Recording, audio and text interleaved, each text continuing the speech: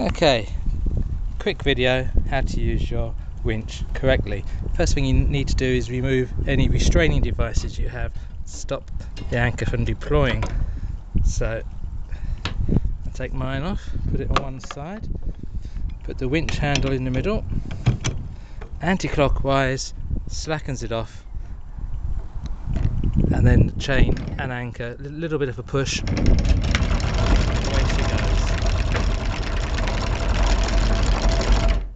Now you can control it any time by turning the handle clockwise to lock it, letting a bit more out, and locking it off. Not all my chains running free because it's catching up down in the locker. Yeah, I need to sort that out. Right, now to wind it back up, as most people tell you, it's very stiff to turn the handle clockwise to pull the chain up. This is why you need your key to slacken off the inner clutch. Now you'll see the difference. A couple of fingers, I can wind this back up.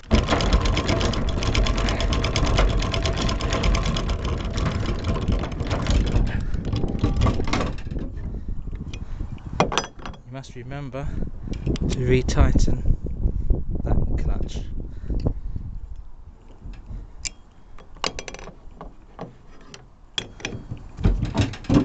That's it.